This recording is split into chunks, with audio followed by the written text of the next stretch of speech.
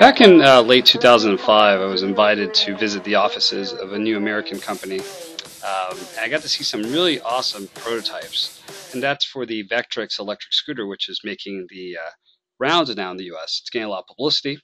And late in 2005, I got to see the first few sketches and the prototype up in near Rhode Island. And I got to see the new plant in the US, and I was really impressed with the technology behind the fuel cell and the batteries for the electric one that's using very similar to a laptop. And I love scooters, all types of scooters. It wasn't until 2006 that I was invited to Carlo Di Biagio's house, and I got to see the new fuel cell prototype, and I got to check out the new prototypes being manufactured in Italy, assembled in Poland, that hit the market. Biagio's house. This is the fuel cell bike you can look at, and then there's the electric one for you guys back in Miami. My new friend. Yeah. Oh, Ducati.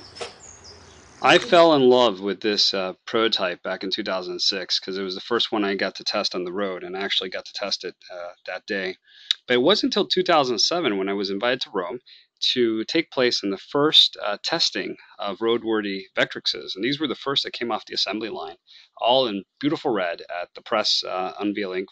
MRP was invited, of course, that's me. And we got to test out with the mayor of Rome and several celebrities that came out to test out the Vectrix. But don't just take my word for it. This is the actual first testing of the Vectrix.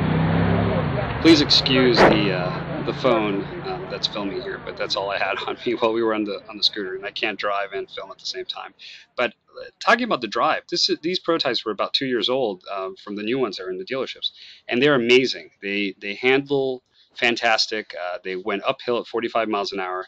The charge lasted 3 hours, and I was completely impressed by these early prototypes of the Vectrix. The new ones are even better, the ones that have hit the U.S. market. So if you can afford one, you definitely should go out to the dealership and buy one. It carries the highest MRP recommendation. So my opinion is if you can afford to get one of these, if you live in California or Florida, definitely go out to your local dealer, ask about Vectrix, do a test drive. The electric bikes are here to stay. The technology is there. I think this is the future of scootering. I think more and more companies are going to adapt this new technology, and I look forward to seeing more electric scooters on the U.S. roads. So anyways, I hope that was pretty informative, and if you have any questions, visit us at mrp-speed.com. And you should be seeing the Vectrix at your local dealer soon.